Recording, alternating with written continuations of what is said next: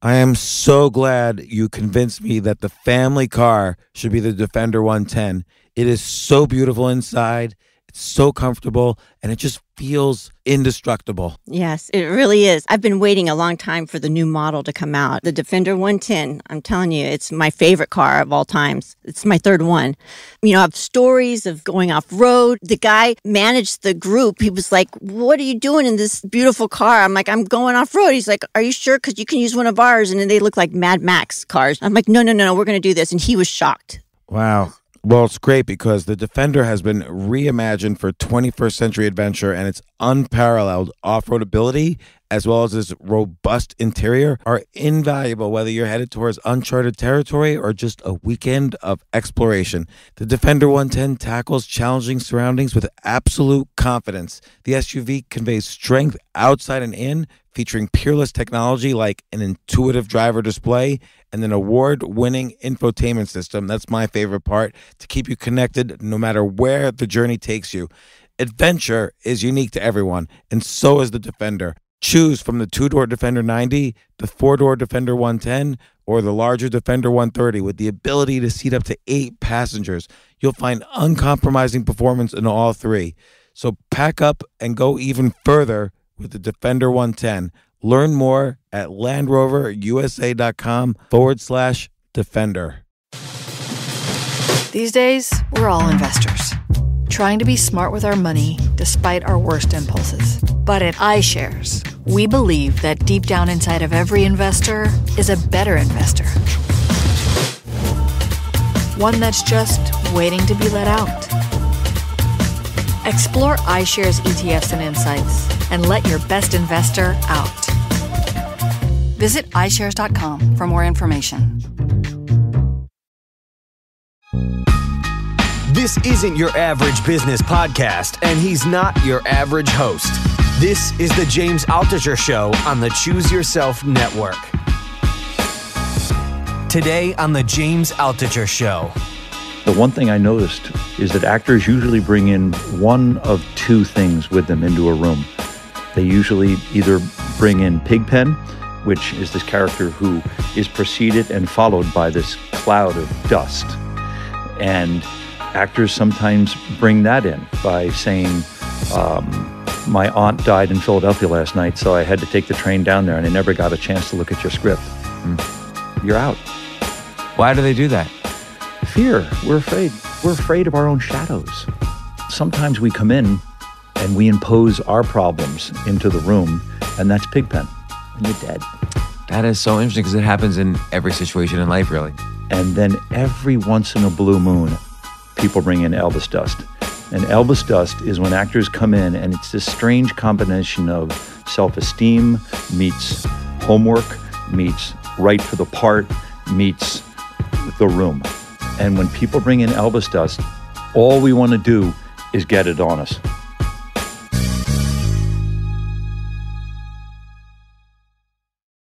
Are you hiring? Do you know where to post your job to find the best candidates? Well, with ZipRecruiter, you can post your job to over 100 of the web's leading job boards with just one click.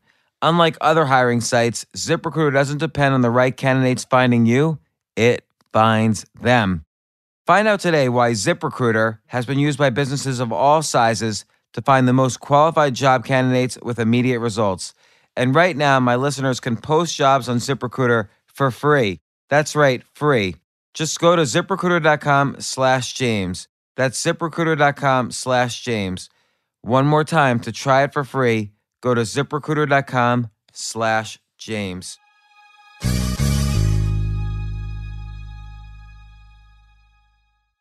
With 3 mattress models, Casper mattresses are perfectly designed to soothe and cradle your natural geometry.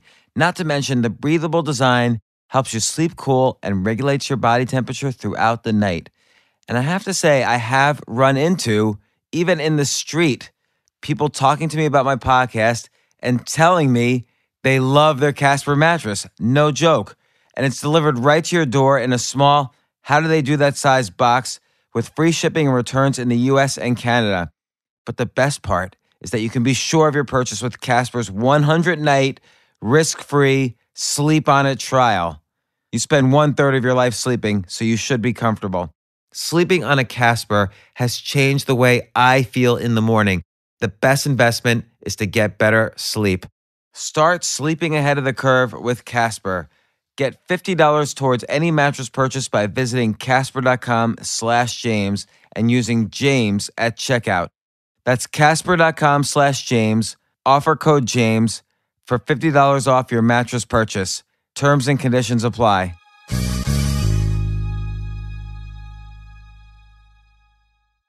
I'm so happy to have John McGinley as a guest on the podcast. John, most people probably don't recognize your name, I'm going to have to say, but welcome to the show. Thank you. Thank you, James. And you're one of my favorite actors of all time. You've been in so many different shows and movies that I've loved, but the most famous one that people will know is probably you played Dr. Perry Cox in Scrubs for 9 seasons. Again, I'm assuming most people have watched Scrubs. It's one of the funniest TV shows of all time. You were kind of the, as they say, reluctant mentor of the main character, JD, played by Zach Braff. You've also been in Platoon. You've been in Wall Street. You were the guy sitting right next to Charlie Sheen in Wall Street, always kind of giving your own kind of semi-sarcastic guidance. And you were in many Oliver Stone movies. You started out in theater and you studied acting at NYU. So you're a real, I hate to use this phrase too, but you're a real actor's actor. Like that was your roots. I almost don't know where to begin, but let's start with acting. Why did you do it? You don't really kind of seem like an actor in many respects. I felt early on that I wanted to be a storyteller.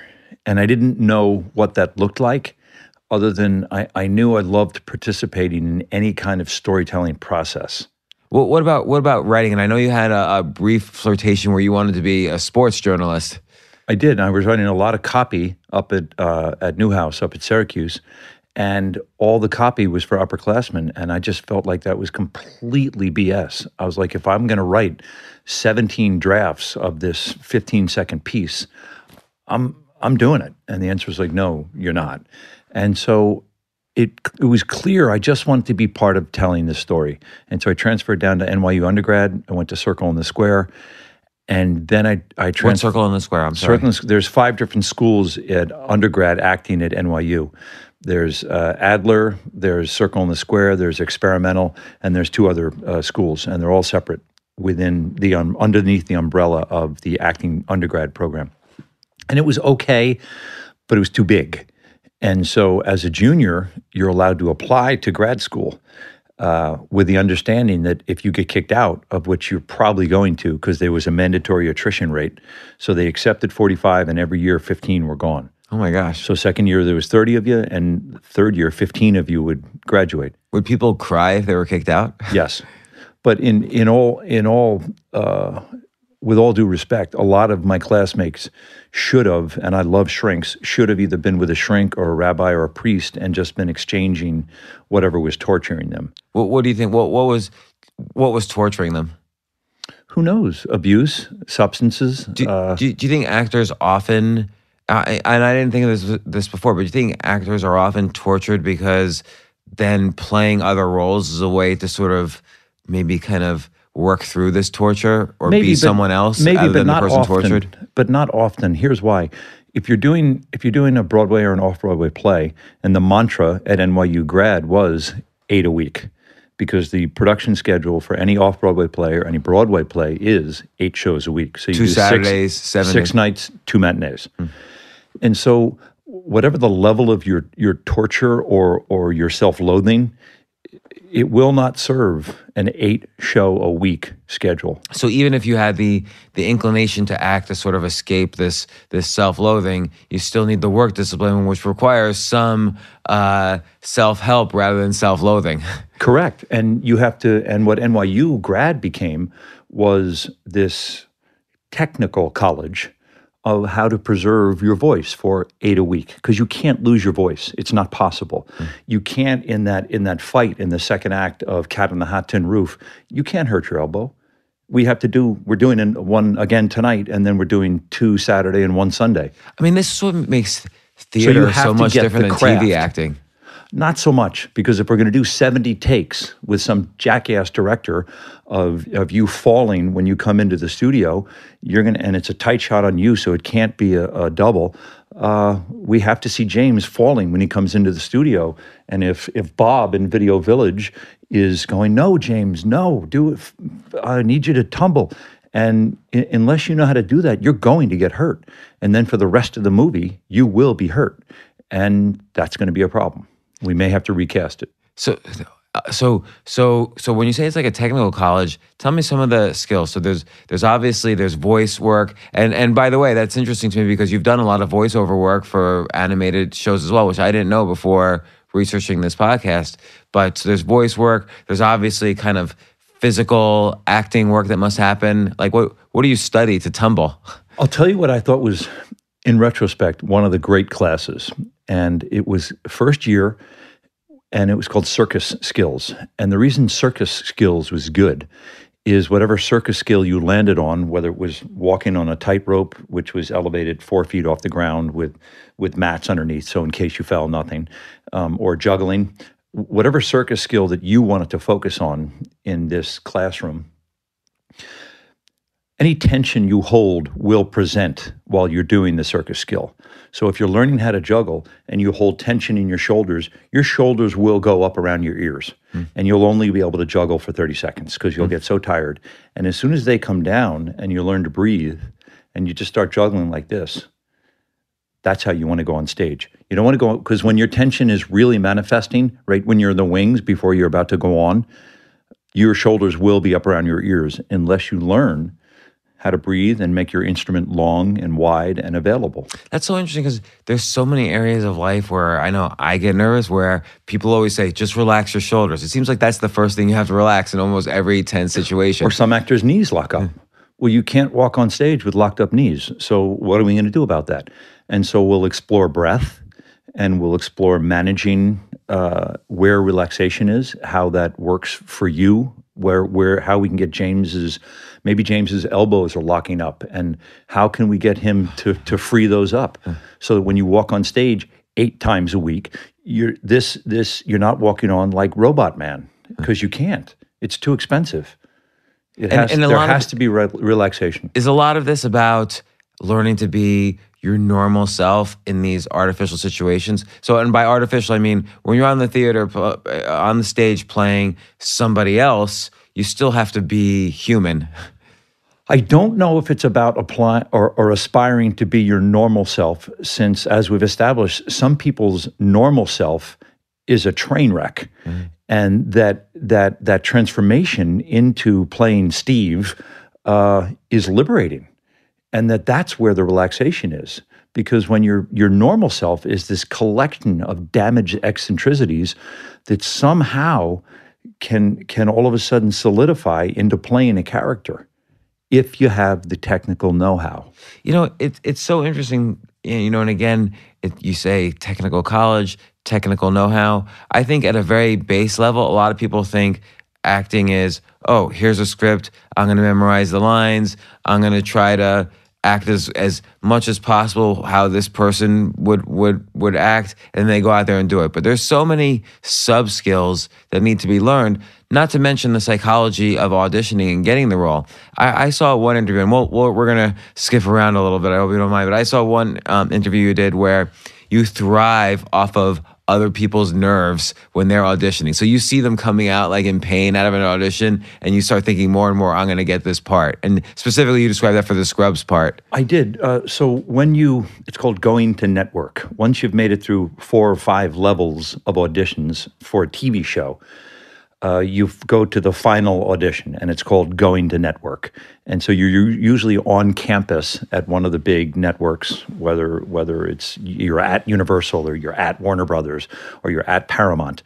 But it's high stakes poker. And before you go into audition, 5 stacks of script of contracts that you agreed to last night with your lawyer are there. And so you sign them, and they're for 5 years.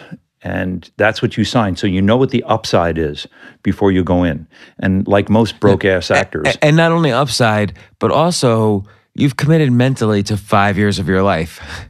It doesn't matter. All that matters is financially, for most broke-ass actors, you're about to make $32,000 a week for 22 weeks for the next 5 years. That's unimaginable. And those are baseline numbers. They all go up. Right. And so you must get like residuals or when the show keeps airing on Comedy Central. I'm just making up the 32, but whatever it is, it's some unimaginable number that you didn't make a year as a waiter, of which all of us were. And so you sign those and then you wait. And there's usually about 5 or 6 variations on a theme of you. So there might be a Latin John McGinley, there might be a Black John McGinley, there might be another John McGinley, and another John McGinley. So there's 6 of us. In other words, I've gone to many auditions where Ving Rhames and I were auditioning for the same thing. That's what I mean. There's different flavors in the final. And so when you're sitting there going to network and people start coming out who've gone in before you, and I see that they're deer in headlights, it calms me because I know I'm not doing that. I know what I am going to do, and I know what I'm not going to do. Your terror calms me, and it's very liberating. I want to get that feeling. So why does their terror? So I get it that, okay, they played a part. They played a version of the part that you know you're not going to do because you're going to be you in that part. So on the one hand, you could say, okay, they didn't check the box, which gives me a higher probability of checking the box. But you're specifically also referring to their terror. Yes. That human condition that I'm seeing you coming out of that audition room, of which there's probably 30 people from the network sitting on the floor, sitting on the next to the windows. It looks fake. It's like summer stock. And there's a couple of chairs for you at the other side of the room, and there'll be a reader with you. And they say, okay, let's play the scene. And the room is either crickets or it's dying, and you got them right here.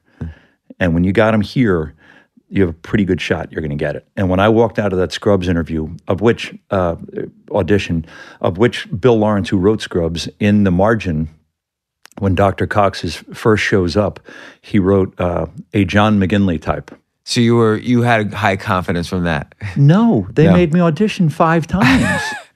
And well, okay, and for a John McGinley type. And I want to get to the actual initial audition, but what are the network executives? Who are they? Like, what are they looking for? Are they qualified? Well, not to put them down or anything. Like, they're doing their jobs. I've had very good experiences with network execs. Jeff Zucker, who was really championed me in a bunch of different Emmy campaigns and was very supportive of me. He was in the room, and he now runs CNN. He was the head of NBC, and he was a super powerful guy.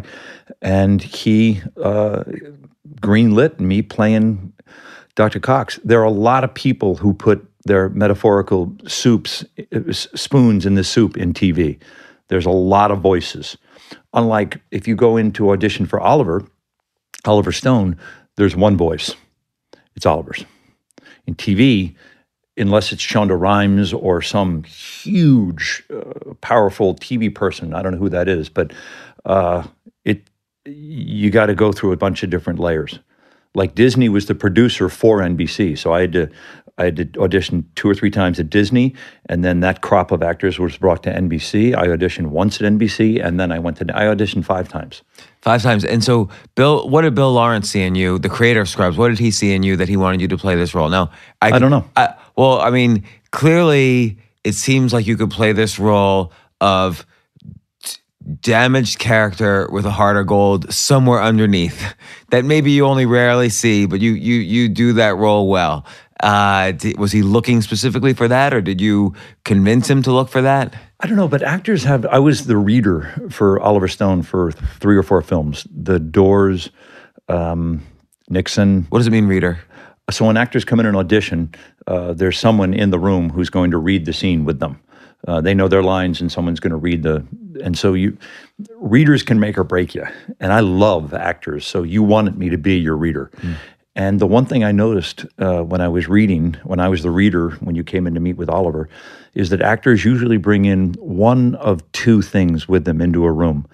They usually either bring in Pigpen, which in Peanuts, in Charlie Brown, is this character who is preceded and followed by this cloud of dust, of shit. And actors sometimes bring that in, and they subvert themselves by saying, my aunt died in Philadelphia last night, so I had to take the train down there, and I never got a chance to look at your script. You're out. You just lost Oliver. He just fogged over. And then every once in a blue moon, and I've had it twice that I can tell you, people bring in Elvis dust. And Elvis dust is when actors come in, and it's this strange combination of self-esteem meets homework, meets right for the part, meets the room. And when people bring in Elvis dust, I call it Elvis dust because when someone brings in Elvis dust, I want to write that all down. we want to do is get it on us. Even if you came into audition, if you, McGinley, came into audition for the Latin cop, but you brought in this stuff, the Latin cop's not Latin cop anymore. He's an Irish mule, and you're in the movie. Well, you have to be in the movie. Well, that's interesting because it's related to something else you've said in an interview. The only thing about Elvis dust that you don't want to get confused with is if you try to manufacture it, it comes off as arrogance. And there's nothing more polarizing than arrogance. Because directors and writers sprinkle fear on their cereal in the morning. And arrogance makes them go cower. And so Elvis dust is not to be confused with arrogance. So wait, there's so much to unpack here. I watched it. I watched people come in, 200 actors reading for talk radio, reading for Nixon, reading for The Doors. And I watched them come in, and I watched how Oliver affected them. And I watched what you did. And I'm looking at them like, no, you blew it. So tell me a specific example. You don't have to name the name, but like tell me an actor who came in for like to play Jim Morrison, and there was just a look. Who was an arrogant guy. Val was always Jim, but people would come in and they would just look Oliver right in the eye, and they'd go, "I don't read." And Oliver's like, "Well, you have to read. That's what we're doing." And they're like, "I don't read. Reading mean I don't audition." And I'm like, you had the part. All you had to do was open your mouth. You're right for the part. You, Tony, you're right for the part. Oliver couldn't. You should have heard what he was saying about you before you came in here. He loves you. Just say, you don't read. Why do they do that? Fear. We're afraid, man. Actor, we're afraid of our own shadows. But like you say, it just takes a tiny bit of kind of respect for the situation, respect for Oliver, and awareness, but also just like show you're a good guy, no matter what's happened to you before 100%. And past in the career. That's what Oliver Stone probably wants to see in that moment. If he already has in his mind, this is the guy for the part. Look, when you come into audition, the people you're auditioning for want to cast the film. They want to check off that problem. That problem is now, that's gone. That the problem of Robert in the third act, got him. Check. Let's move on. And so sometimes we come in and we impose our problems into the room, and that's Pigpen. And you're dead. That is so interesting because it happens in every situation in life, really. 100%. So describe to me Elvis dust again, because I wanna write that down. So it's a combination of self-esteem, homework, yeah, being in the right place at the right time, yeah, being right for the role, and magic. Well, right for a role and magic. Let's talk about that, because you've described the approach to roles in two ways. One is the Robert De Niro way, which I'll let you describe, and one is the John Malkovich way. And I didn't quite understand your descriptions. So when Robert De Niro was trading at his highs, let's say Raging Bull, Goodfellas, Casino, he would become the characters. He would go study with somebody. He would become a boxer for 3 months, and he would become the characters. But then I met John Malkovich through Johnny Cusack, and Malkovich told us that he lets the characters become him. I didn't quite understand what that means. I think what it means is that if you're secure enough in your own level of damages and your eccentricities, that you can invite the characters into you. Look, every time you play a character, it's a lie. It's a big fat lie. Right. You're not Dr. Cox. You're not a doctor. You didn't go to med school. You don't know squat about medicine. So how are we going to reduce the depth of this lie in front of the camera? And the way you could either go study to be a doctor for 4 months so that when somebody calls action, and the camera, which is an x-ray machine, it sees through all your BS. And so how are we going to reduce this lie? So how did Oliver do it in Platoon? He had the actors come over to the Philippines for 3 weeks, and we were in a boot camp for 3 weeks. Everybody lost 20 pounds, and they were emaciated and tired, and there was a revolution in the Philippines, and you didn't have to act scared. You fucking well were. And so the camera suffers that. It sees all of that. So when Oliver Stone then actually shoots the movie, You're not lying. You're touching on those feelings that you actually experienced. 100%. And so And that's this Robert De Niro way. Yes. And what Malkovich would suggest is let Dr. Cox become you. Then the lie is even less profound. So that's what I don't understand. How, like, let's say, I don't know, I can't even think of like a character. Let's say I was playing Dr. Cox. What would that mean to me? Like, well, how would I let Dr. Cox come to me? Now, I could imagine myself studying medicine for 4 months and then being kind of this quasi-arrogant but damaged, with every now and then I'll let myself through sort of character. I can imagine pretending to be that as I imagine this Robert De Niro role. What does it mean to let that character come to me? Well, I can only put it on my own terms, but as the father of a child with special needs, my son Max was born with Down syndrome, and I used a lot of my exposure to the special needs community as it informed Dr. Cox. And so underneath all this stuff with Cox, I thought fundamentally there had to be this huge absence and hurt, and there had to be all this inadequacy and disillusion and all the things that rate as a father up front when you go to the hospital for all this Norman Rockwell version of bringing a sweet bundle home, but instead you're in the neonatal intensive care unit for 4 weeks because your son's heart is off and there might be digestive problems and he has sleep apnea and maybe infantile seizures. Put that into Dr. Cox. Put that underneath everything and let him compensate for that. Let him hide all that. The camera will devour that. Now the lie is diminished to almost nothing. Now Cox is this really interesting guy with this preoccupation of medicine, but something else is going on. Right. We don't need to know what, but something else is going on because McGinley had the balls to bring his life and his love with him. Now we got something going on. That's so fascinating. So again, I'm always trying to understand the difference between theater acting, where it's you're on the stage, the audience is in front of you. There's no 17 shots. There's right now, as opposed to TV acting, where if you don't get it right the first 50 times, is the 51st shot. There's no difference. No difference? No. I tell all the actors on Stand Against Evil, which is our show on IFC, because we're going to shoot 8 episodes in 4 weeks and 4 days, please, when Dana Gould, who is the creator of Stan, when he sends you the 8 scripts, rehearse it like a play, because we're going to shoot it completely out of sequence and some interiors. So when James and John are at the recording the podcast, and there's a scene of James and John recording the podcast in the first episode, the 5th episode, and the 8th episode, we're shooting all those this morning. So you, James, have to know that when your cousin died between episodes 1, your character's cousins died between episodes 1 and 4, that's going to inform the way you shoot the 4th episode. But we're doing it all this morning. So you damn sure better done your homework and rehearse this like a play so that you know what the arc of this room is going to present. And if the actors do that, and they have, it largely mitigates an enormous number of variables that can go wrong.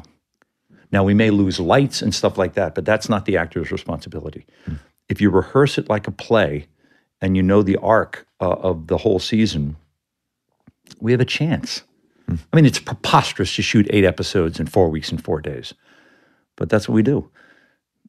And so when you rehearse and like when you before you auditioned for Scrubs, even though it seemed like almost like a no-brainer part to get for you, I remember reading you had you put a video, you videotaped yourself in your basement. You just did the role over and over and over again. What are you seeing between one take of yourself and the next that you're correcting? Bad habits. Mm-hmm. Like, what's a bad habit? Repeating lines for effect. Sometimes actors add ums, you know, I mean, and And it's not in the script. Just say what's on the page.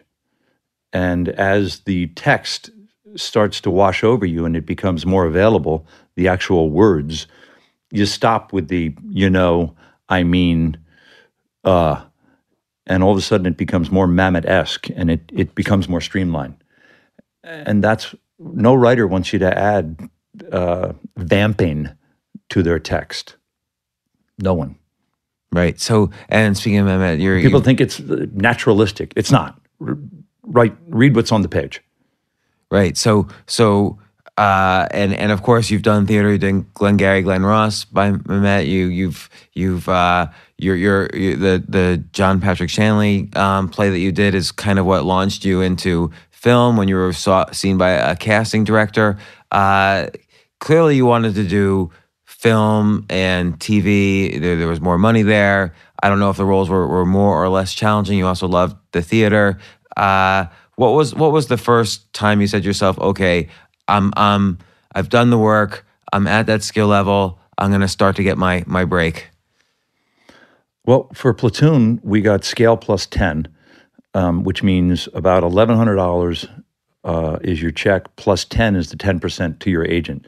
So they would get So you were rich. $110. No, we were all broke when we got back to the Philippines. No, I'm just kidding. Yeah. And so I was there for 4 months because I don't die. And a couple of us were there for the whole time. And by the time we got back, we were broke.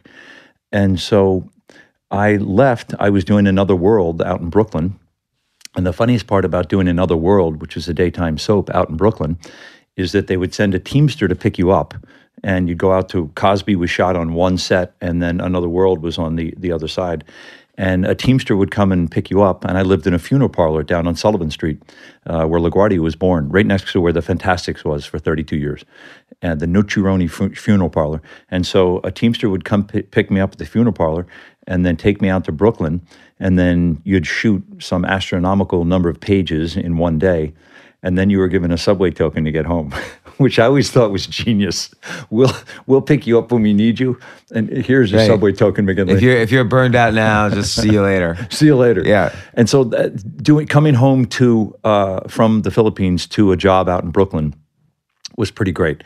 And then Oliver invited me to do Wall Street, and things kind of flowed pretty well from there. Yeah, because I feel Wall Street, you really stood out. You're like Charlie Sheen's. Not quite his conscience. That's a bad way to describe it because you weren't.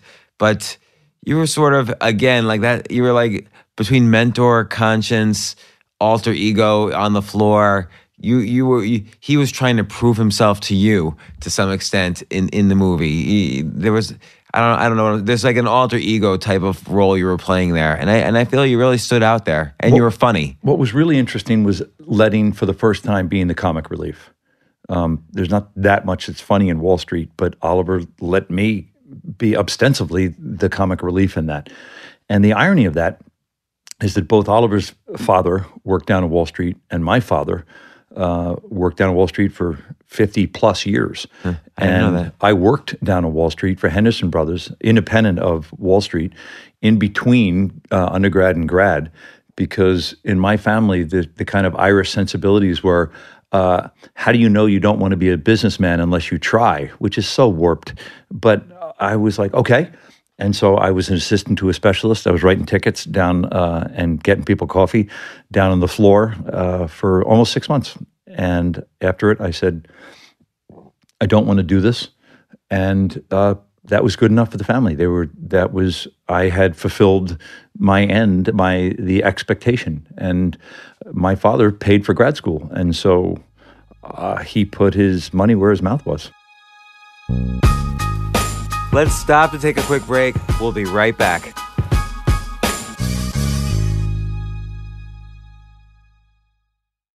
What if hiring could be easier, more streamlined, and less time consuming? So even when you're busy, you could still be smart about the way you hire.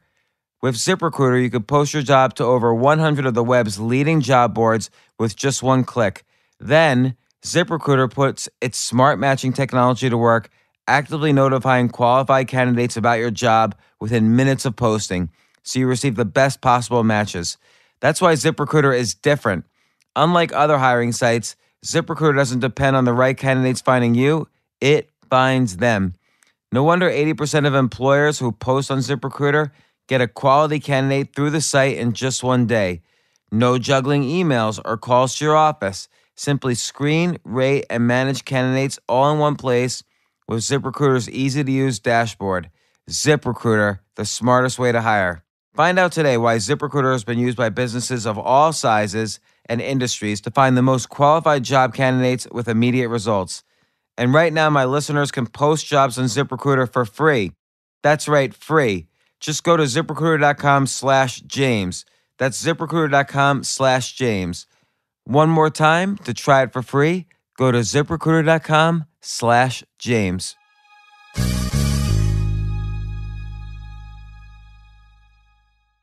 Casper is a sleep brand that continues to revolutionize its line of products to create an exceptionally comfortable sleep experience one night at a time.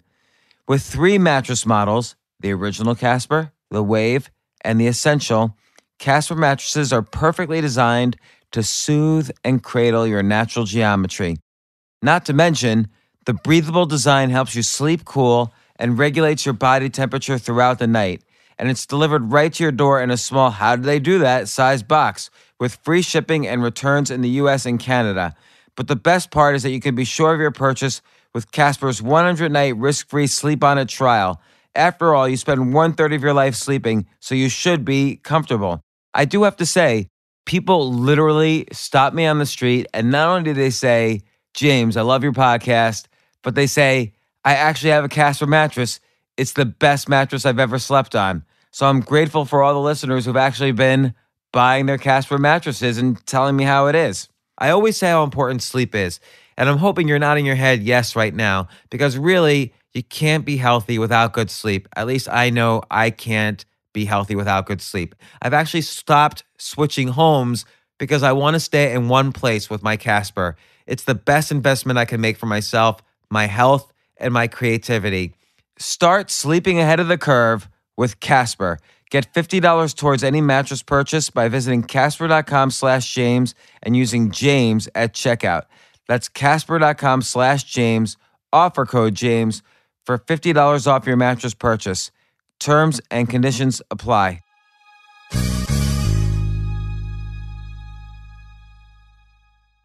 So then becoming comic relief on the movie Wall Street, I feel like, you've been doing almost comic relief ever since. I mean, Scrubs, you're obviously a very serious character, but it was an extremely funny show, and you're the straight guy for JD in some sense. Like, you were a comedian, and I feel like you're a very comedic actor. Was that surprising to you?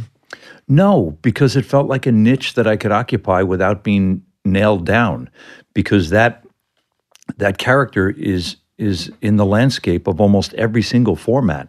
There has to be, at some point we got to laugh in most things. Like even in Seven, when we're looking at the skinny guy and then he comes to life and I do this huge jump backwards. I mean, it's kind of absurd that this big butch SWAT guy, with his Beretta shotgun comes in, and they're all butch, and then he gets really close next to that guy who's being starved to death, and then he awakes, and I'll go third person, but McGinley does this crazy ejection back across the room, and Fincher thought it was the funniest thing he ever saw, so he kept it.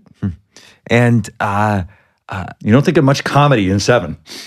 Yeah, no, it's a horrific kind of movie. And what about Stand Against Evil? I mean, it's sort of an absurdist premise in Stand Against Evil, and you're playing a very damaged character. But again, the damaged character versus the absurdism allows you to be comic. I thought when I was first sent Stand Against Evil by Dana Gould, who ran the writer's room. By the way, he's a stand-up comedian from way back. Yeah, and he's genius. Yeah. And he ran the writer's room in The Simpsons, which is kind of top of the food chain of writer's rooms. Like Scrubs was right up there. But I think as I was mentioning to you, writer's rooms are populated by these super bright, driven people, all of whom were the intellectual heads of their class, and journalistically, they ran the Lampoon at Harvard, all of them. They ran the social media stuff at Stanford, and now they're Hollywood writers. And so on Scrubs, we had 2 rooms of 7, and they would leapfrog every episode. And then the Norman Lear-esque character, in our case, Bill Lawrence on Scrubs, was kind of the minstrel who would polish what they wrote. On Stand Against Evil, it's a guy named Dana Gould who ran the writer's room on The Simpsons for 8 years, which is an impossibly amazing achievement. And the whole time he was in the writer's room of The Simpsons, in the back of his mind, he's thinking, he told me this, he's thinking, I got one I'd like to do. I'd like to do a horror comedy. I'd like to do a horror movie trapped in a sitcom. And that was Stand Against Evil. And so when he sent it to me, unbeknownst to him, what he'd put on the page, and great writers do this, was this really damaged guy. And we find out in the pilot of Stand Against Evil that the 2 things he has in his life are his job. He's been a sheriff in this mythical New England town, New Hampshire town, for 27 years. And he's been married to the same woman for 27 years. And the first 30 seconds of the pilot, those 2 things are taken from him. And that's what I connected to, that sense of loss and damage. And what's this guy supposed to do now? And that's what I said that to Dana. I said, that's the stuff you have to investigate. Otherwise, I don't, because he's kind of an equal opportunity offender, like Carol O'Connor in Archie, in All in the Family. But and sorry to interrupt, an equal opportunity offender like Carol O'Connor, who also has kind of every now and then you see this heart of gold, but you always touch that vein of, okay, at some point there was some love in this character, there was something meaningful that he hung on to, and now he it's kind of his quest to find that again. Yes, or to reconcile that he's not going to find it again. Mm-hmm. And so now what? Where are we going? What are we doing? And where's your mind when you're playing that? When you're saying the words? My whole thing is about constructing verbs as they apply to what we're doing. I always ask actors, what are you doing? And don't use the word try. What are you doing? And so in other words, when Stan is watching TV and having some beers, are you escaping? Are you flourishing? Are you hiding? What are you doing? What are you doing? Can they do something relative to themselves, or do they do it relative to the people around them? The first thing you have to do is serve the script. Mm. And so nothing else matters except for what's on the page. What are you doing?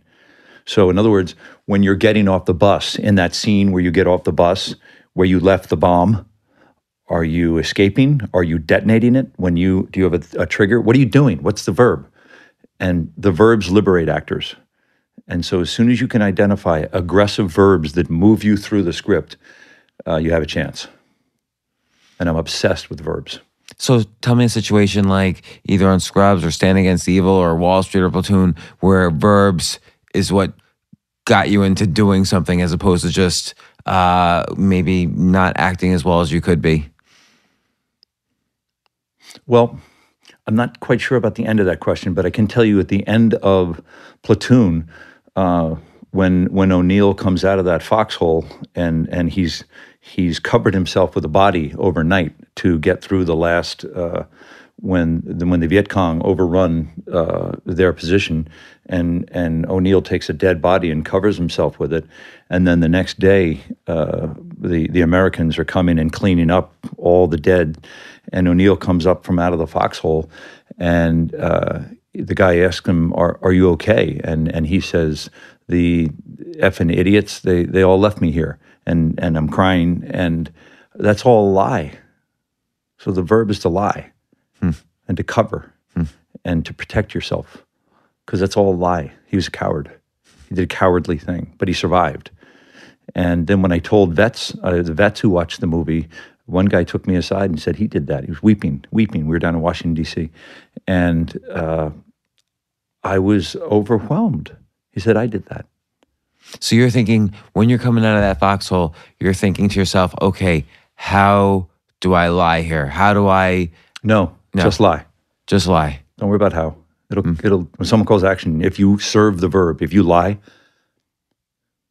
I like this phrase, serve the verb, and I'm trying to understand completely what it means. What's the difference between lying right there and figuring out how to lie right there? Like when you what's happening? Figuring's not an aggressive enough verb. That's clutter. Lie, just lie. Just lie. Or to serve the lie,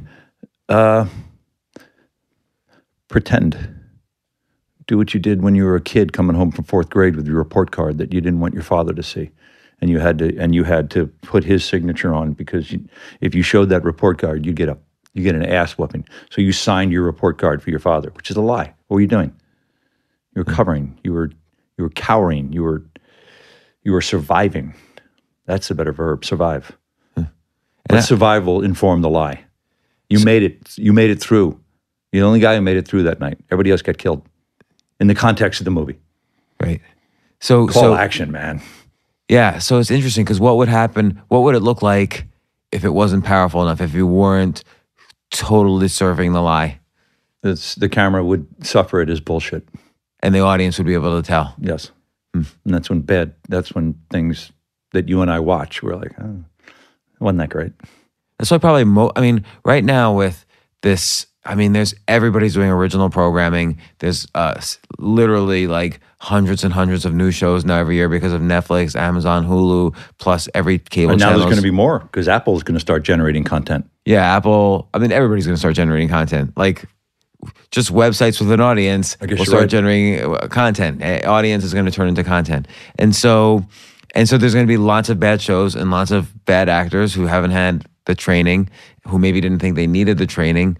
And where do you see this going? Where is television heading? Right now, I can't even think of shows that last more than 2 or 3 seasons, really, that have started recently. Well, maybe shows aren't supposed to last more than 2 or 3 seasons. I don't know. Maybe that's a dinosaur. Scrubs was 9 years and almost 200 episodes. Maybe that's too much. And I feel Scrubs was around during this real golden age of television, where it was it was really the first time there were these big, massive arcs that were often very beautiful and artistic. And, writing is still, I feel, the best writers are moving into television. But I don't know, something about 2000 to 2010, I can't think of any of my absolute all-time favorite shows that started after 2010. And Game of Thrones? I don't watch Game of Thrones. I haven't, for whatever reason, everybody loves it, and I respect that everyone loves it. Kevin's show down in Washington? Yeah, House of Cards, I would say, is like the only one. Pretty great. Well, what's interesting, what's happened in the landscape of television also is the new normal is 8 episodes. Yeah. It's not, we used to do 24 on Scrubs. That's too many. 24, and you'd have to have enough. Too many. You'd have to have enough depth in the characters and in the story to last 100 episodes. From episode 1, you'd have to be able to ask, how does this last 100 episodes? And now I don't think you have to ask that question anymore. Stan, we do 8. Game of Thrones, they do 8. Kevin's show, they do 8. That's the new normal. Maybe that's good. I just watched Ozark, which was really good. I haven't seen it. I'll watch that. Bateman's show, which is really good. And it's 8 or 10. That's the new normal. Maybe that's good. Maybe that storytelling is more efficient. Right, because I guess it's somewhere in between the long form of a movie. Like it's making a movie longer form, but shorter form than a TV show that lasts forever. Because no story lasts forever, really. Right. It's just, that's not possible. Like All in the Family, just going back to Norman Lear, that could potentially have lasted forever. It had that kind of format where, as long as the characters were alive. It spun off Archie's Place. Yeah. It wasn't, and the Jeffersons. And the Jeffersons, right? Yeah, you're right. And so that was pretty rich. That soil was rich for storytelling. And I don't feel, I mean, potentially Scrubs could have done that. Like, JD could be the Dr. Cox of some new hospital in Scrubs. Potentially those shows could have, you could have had that spin-off type effect, but spin-offs don't really happen either. I guess Frasier would be the only kind of anomaly there. But that's in the 90s even. Yeah. With Stan, there's already a finite number of things we can do because there's a finite number of witches that are trying to kill me. And so once we make it through those witches at 8 a year, we'll be good. We'll be fine. Right. And then just on to the next one. Yeah.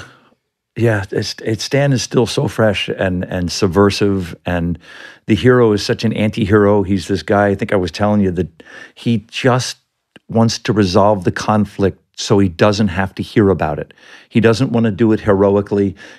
Stan doesn't want to be anyone's father figure or mentor or anything. He just doesn't want to be bothered. And that's interesting to see your hero resolving conflict because that's what's motivating him. It's great. So when you said the word bother just now, I hear Stan.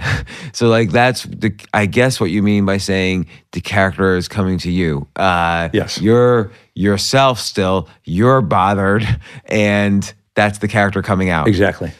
It takes some spine. Mm-hmm. It takes a set, because the assumption is that you, James, are interesting enough to allow this entity that somebody wrote into your world, and that's going to be interesting enough. James's college of eccentricities and values and sensibilities is going to be interesting enough to let this character piggyback on you. That takes some spine, and that's what I think Malkovich was telling us. That takes courage. So I wonder, how do you? I mean, obviously you developed that skill really well. It seems like a very difficult skill. So, and as a result, there's some things I'm not right for. Because McGinley's coming kit and caboodle with this thing. And so I haven't done it in a long time, but when I did, that sounded arrogant. When I used to audition, I would bring all my SHIT with me, because if you and I are going to relocate down to Buenos Aires and shoot this thing, I want to show you what I'm coming, because we're going to stop our lives for 4 months and go down to Buenos Aires, hypothetically, and shoot this thing. And if I get down there and all of a sudden I show you the stuff that I brought, and you're like, "Oh no, don't do that." I'm like, "Yeah, that's what I do." And so I used to bring into auditions, and sometimes. So I guess there's a certain honesty, a certain authenticity. Absolutely, you're not going to want to pretend to be ready for a role that you're not ready for. So maybe I don't want to play your way. If you don't want to meet me at the 50-yard line, I don't want to do it. I don't. So why do you think a lot of actors don't have this level? And maybe I shouldn't say it that way, but it feels like because there are so many opportunities out there now, there's a lot of ways to escape super professionalism as opposed to being grounded in a foundation of skills. You've already talked about many skills that are required to be an actor, and it strikes me as extremely difficult. But I feel like a lot of people will get away with not developing those skills. And that's okay. I always think, like I told you, I think the camera's an X-ray machine, and you'll be exposed pretty quickly. When I asked Pacino, first time I met Al was on Any Given Sunday, Oliver's football movie, and then we would subsequently, we would do Glengarry on Broadway together with Bobby Cannavale and Richard Schiff and this bulletproof ensemble. Amazing actors, amazing writers. That was the greatest experience of my life. Just to go on a tangent, what are you thinking when you're standing there and it's like you're standing right in the middle of one of the greatest pieces of work of art with the greatest actors on the planet? It was the greatest experience of my life.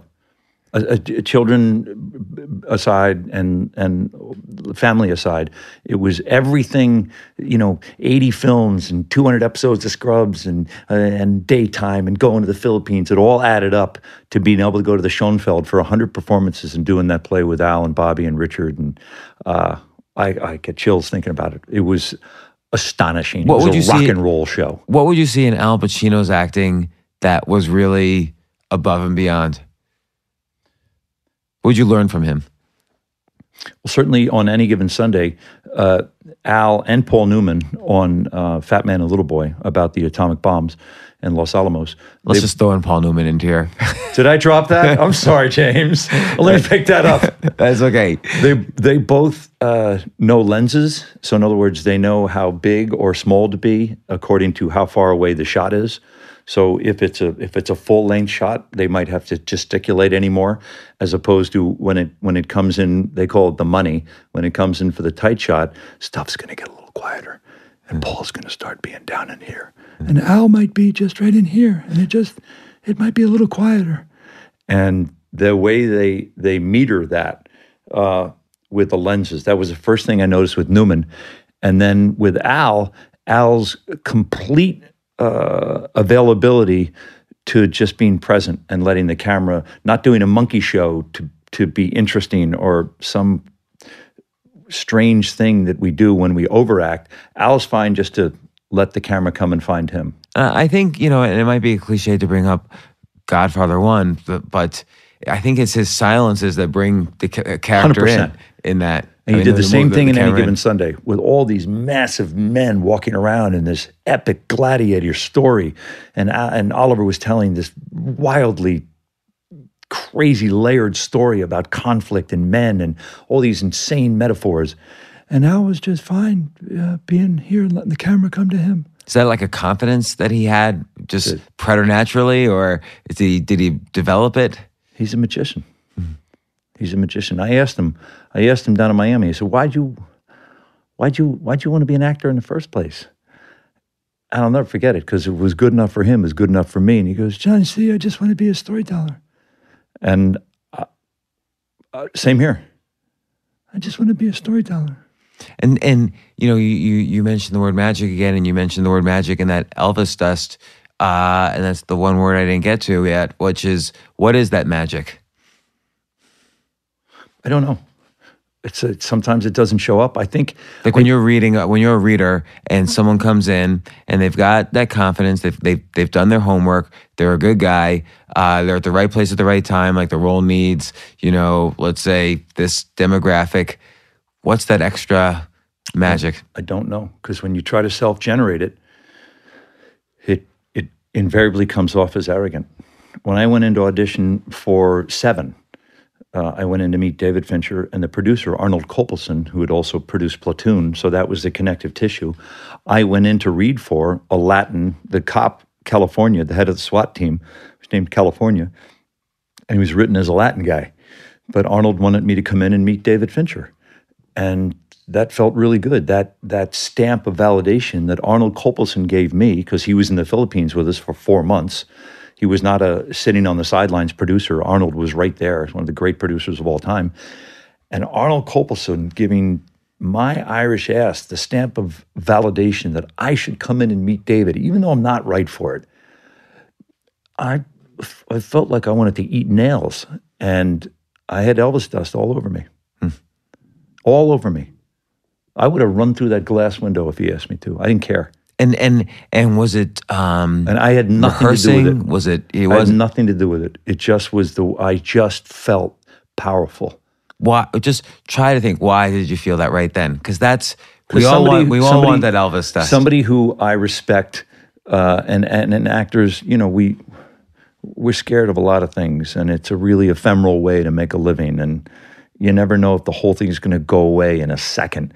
And for Arnold Kopelson, this giant in Hollywood at the time, for him to permit me to be this full felt like a license to flourish, and those don't come along.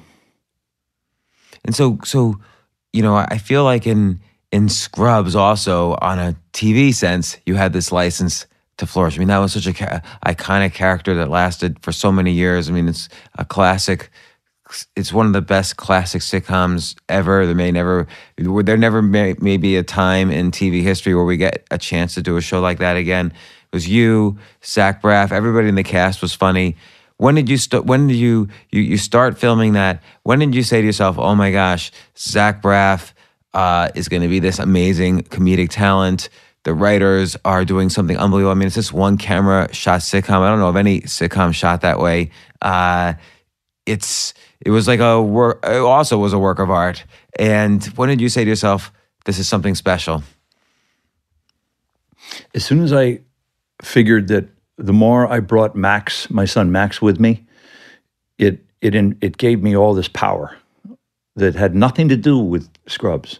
It just gave me power. Right, because you knew you were doing the right thing. I knew what love was, and Cox is full of love that he can't express. And I had to bring Max's love with me, and that power. Maybe some people feel that way about their God or their significant other. I felt that way about my son. And as soon as I brought Max with me early, and it liberated everything. And then with that idea, now you're seeing JD and Zach Braff playing JD. When did you see, okay, this guy is comedy? Zach Braff is his generation's, skill-wise, John Ritter.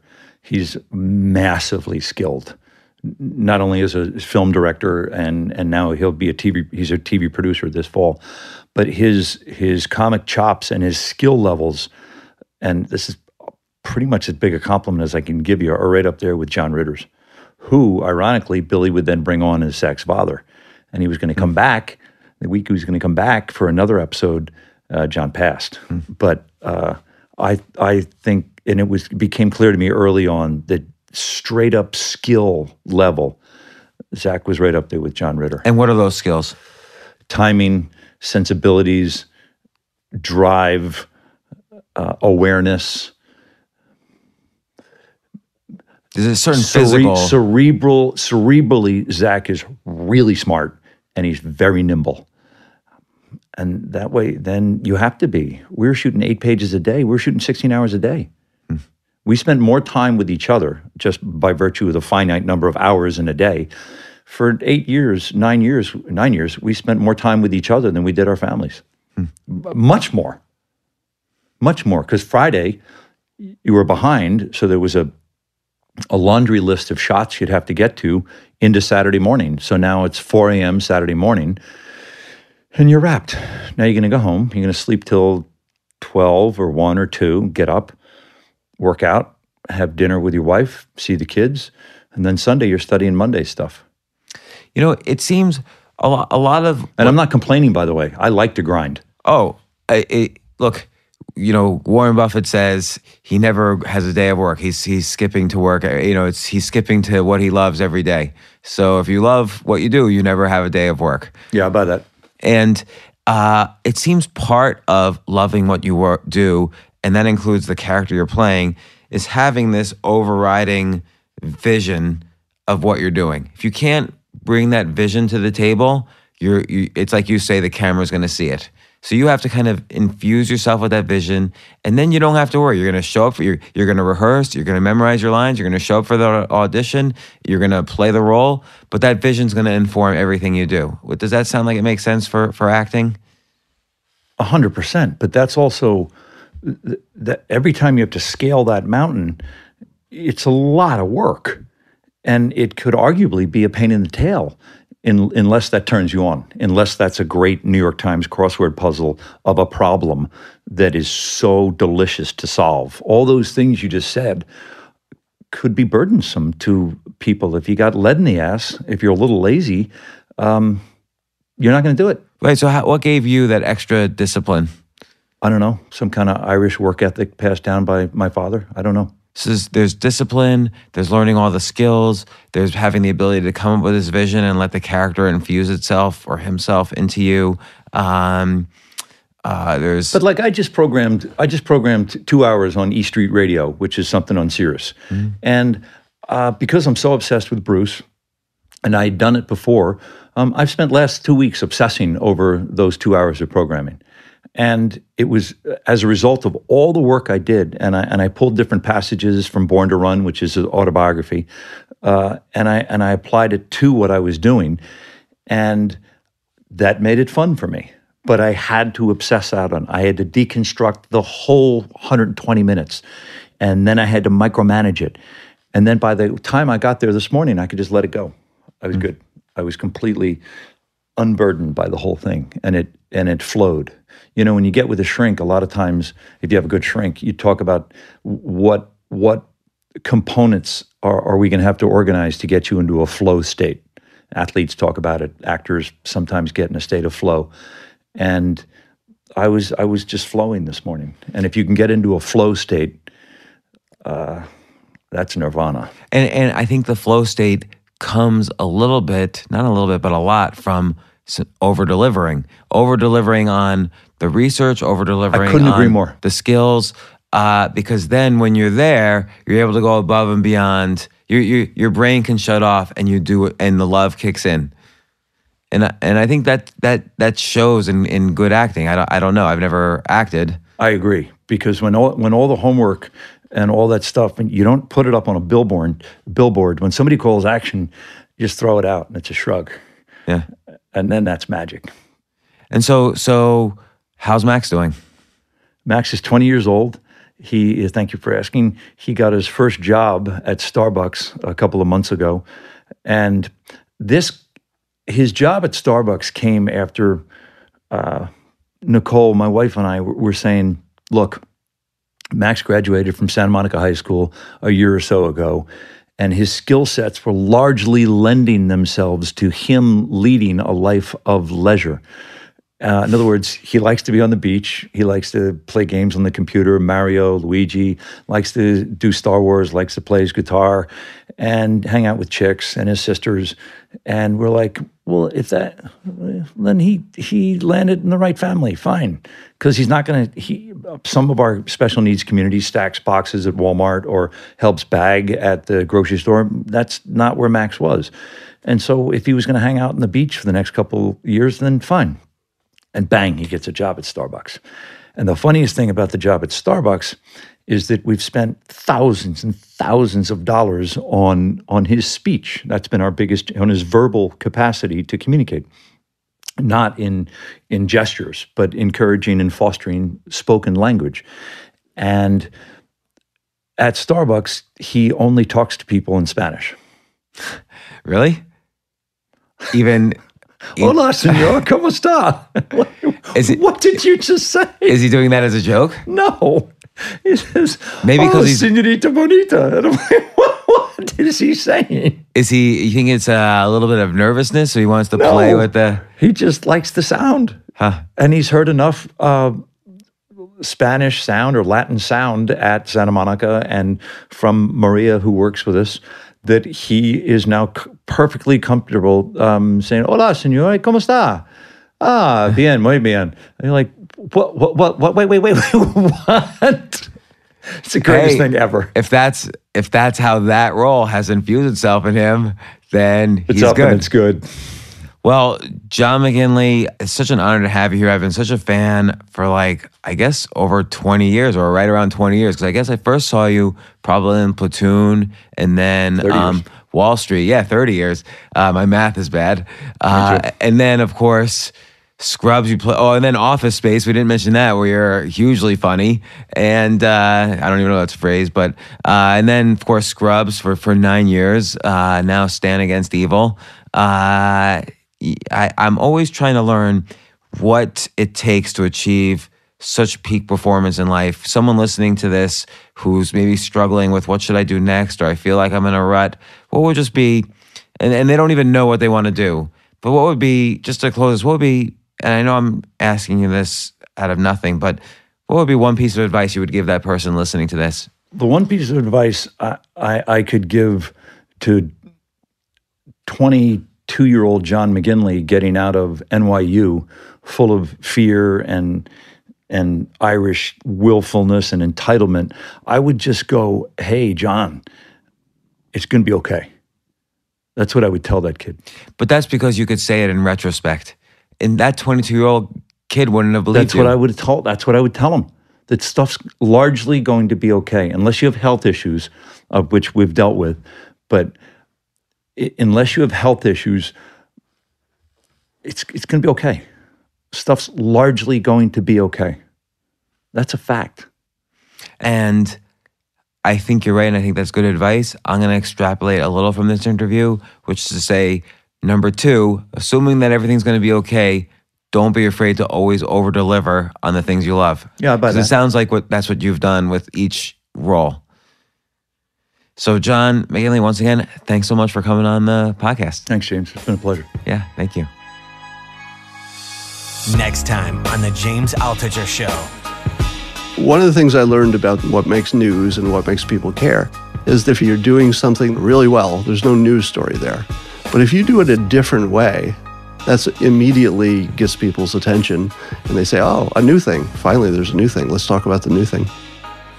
I mean, look how hard it is to change fields, and so dramatically. The hardest sell is how do you convince somebody that you're not what you've been for, decades, or that you have more to offer. So I came in through sort of the side entrance. Which I think is a very good technique. I think people underestimate the back door or the side entrance.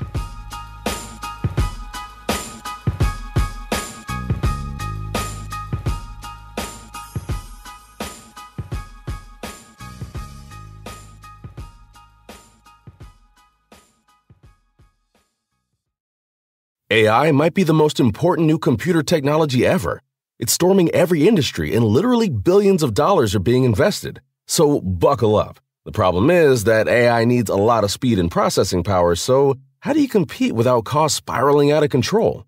It's time to upgrade to the next generation of the cloud, Oracle Cloud Infrastructure, or OCI.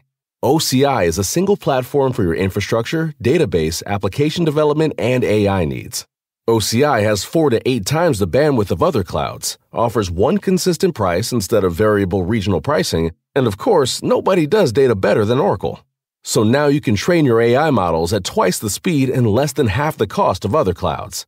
If you want to do more and spend less, like Uber, 8x8, and Databricks Mosaic, take a free test drive of OCI at oracle.com/advance. That's oracle.com/advance. oracle.com/advance.